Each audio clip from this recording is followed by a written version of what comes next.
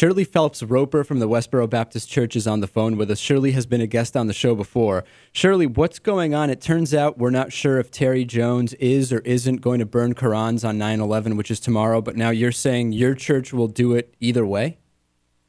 Yes, we're going to do it. We've already got a plan at noon tomorrow, and not just a Koran, but an American flag. Terry Jones is an apologist, and he needs to just put it away and call it good, because from the outset, there was no question that the outcome of his plans would be that he's not going to do anything that goes against the mob in doomed America, because he has no root within himself. He has no staying power. He doesn't serve God. He serves himself and his idols. But now, hold on a second. We had never going to be able to stand up against the mob. We had Terry Jones on the show a few weeks ago when he was definitely going to be doing the Koran burning. He said, I would think you'd like him because he doesn't like homosexuals. He doesn't like Jews. He said Jews are going to hell, which is something you've told me before. It sounds like Westboro and Terry Jones are on the same page in a sense. Oh, we are so not on the same page. When we met them, first thing we learned was that the wife calls herself a preacher. Got all those women standing out there with their hair chopped off. And, worse and more, telling the people God loves everyone. Why is anyone going to hell if God loves everyone? So now what you're saying, Shirley, is that women, if they are true, Christians, they should have long hair? Is that what you're saying? If they're true Jews, if they're true anything. The Bible says, Paul said straight up, that the Church of the Lord Jesus Christ has no custom of women cutting their hair. Okay. That's all. I don't want to get off track, though. Specifically with the that's okay. With the Koran burning, where are you going to get the Korans? Well, hon, that's a very good question, and you'll love this answer. See, we've been sending out news releases over the years when something happens that relates to the Muslims. You understand, there's not a big Muslim push for the abominations of doomed America in this country. Right, but it doesn't come up all that often. Where will you get the Korans? They are a false religious system, and this nation's destruction is imminent. So when they go down, I know, and Obama gets his world kingdom set up, which won't take long, we're preaching to the whole world, and a fourth of the world is Muslim. But Shirley, where will you buy your? I'm saying. So what's your question? Where are you getting the Korans you will burn? Are you going to? Are you going to? As we send out these news releases, our Muslim brethren in doomed America send us Korans. It's kind of funny. So I have a whole stash of them that they sent me, and my dad has some. They send him some, and in fact, one of them is a nice big one. So we're probably going to use that nice big one for the public burning that will be at noon tomorrow at the church. Now, if the Secretary of Defense calls you and asks you not to burn the Korans, what will you say? Well, first, he's not going to call us. He knows better. Second, we'd say, the blood of all those youngsters is dripping off your hands. Your policies have put your children in the crosshairs of a raging mad God. What can we possibly do to make that worse or to add to that? You know, it's funny. Our audience who has been with us for some time knows that you've called into the show before, and you've told me that I'm going to hell, and you've talked about furries. You don't have to go to hell if you'll repent. Well, hold on a second now. Hold on a second. You're not going to repent. I would think, knowing, of course, that God hates fags is kind of the trademark of the Westboro Baptist Church, I would think you would be in line with a lot of these hardcore Middle East Muslims who don't like homosexuals. I mean, they're talking about putting homosexuals to death. Isn't that something you could get behind? I mean, why the big conflict between you and the Muslims? If neither one of you... Look, Mohammad is a pedophile. Are you kidding me? Paul said if anyone comes preaching any gospel, by the way, he's called the Jew. He said if anyone comes preaching any other gospel than this, let him be accursed.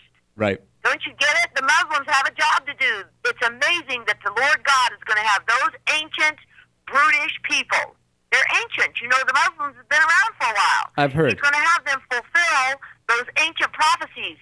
Obama is going to get his Muslim army, and they are going to march on Jerusalem. They're the ones that are going to fulfill those prophecies. Do you care at all, Shirley, that burning Korans could lead to more troops dying in the Middle East? Do you care about that at all?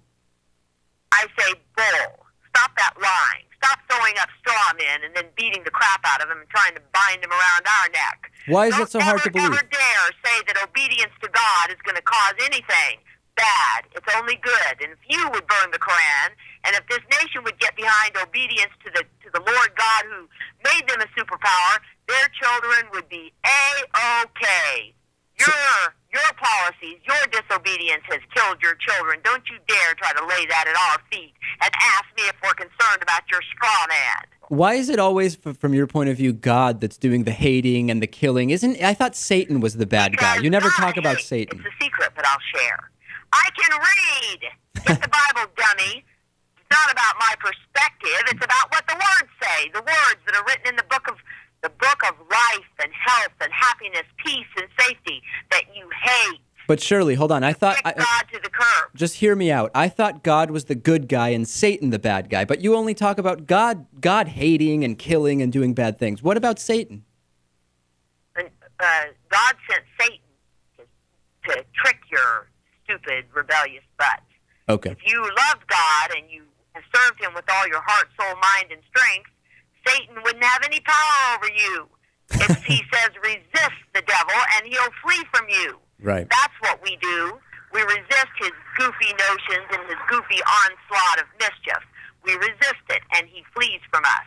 You know he doesn't have any home at Westboro Baptist Church because we resist him. You know, a lot of the way you do that is by putting on the armor of God, which is His Word.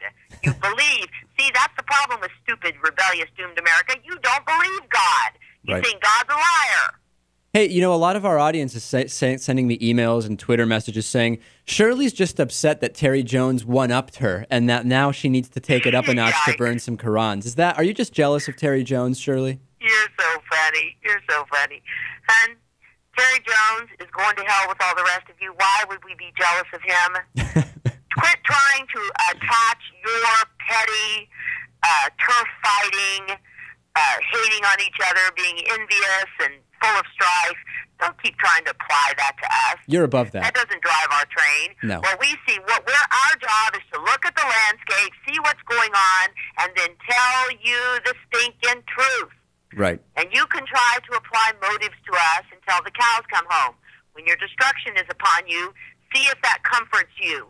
See if your we're going to say this and that about them, fixes anything for you. It will not, so get rid of it. Put it away. So is there anything that anybody could do to get you to not burn these Korans tomorrow on 9/11? Anything? I mean, just make it up. Is there anything?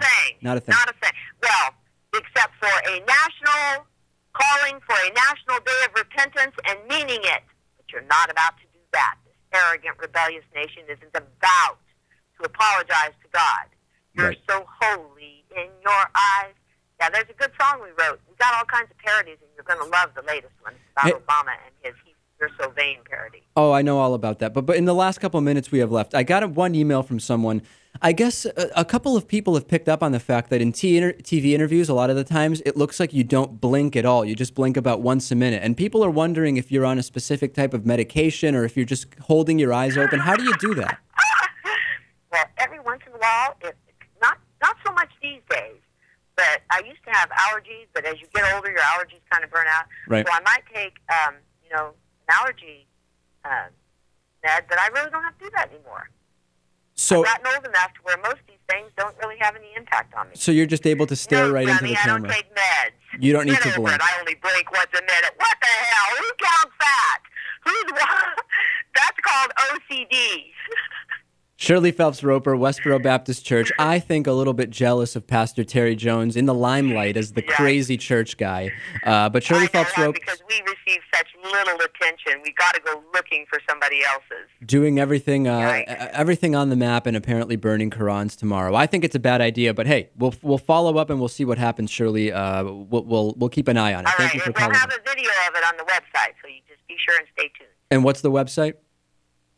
GodHatesFags.com. Okay, Shirley Phelps-Roper, thank you for calling in. Thank you. Bye-bye.